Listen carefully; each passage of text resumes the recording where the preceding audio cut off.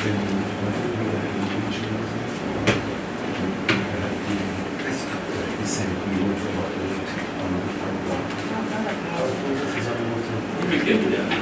a different location.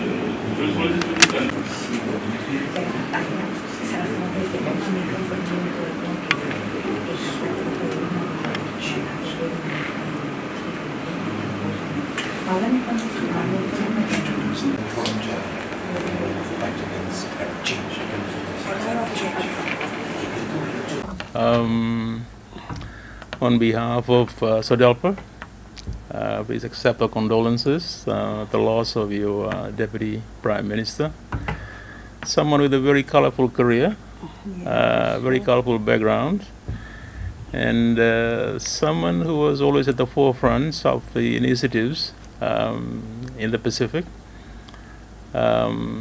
especially at a time like this with climate change and other issues that are challenging the community in the Pacific. We draw comfort from the work he has done, in that he's left behind a legacy that all of us will strive to continue to carry forward for our small island nations, but big ocean states. So SODELPA keeps emphasizing that.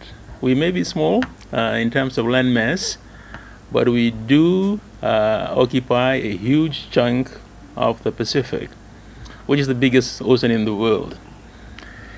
And for SODELPA, the way forward for us is to ensure, put in place a framework whereby we can all grow our economy, grow our standard of development and all that, by managing our oceans more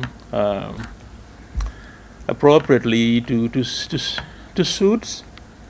us in terms of our survival, and also to gain for us the economic benefits that should accrue to us.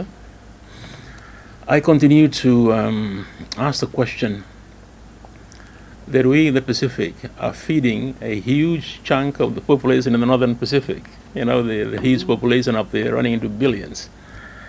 And I'd like to see a day when SODELPA is in government to ensure that these resources, that we are adequately compensated to lift our economies of the island states.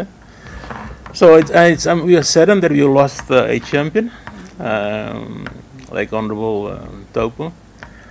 But as we know within our people, that there are the next generation will carry the torch forward.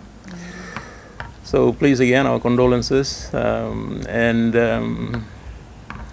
for us, SODELPA, Tuvalu will always be a very close part of the Pacific, and one that we will develop when we come into government.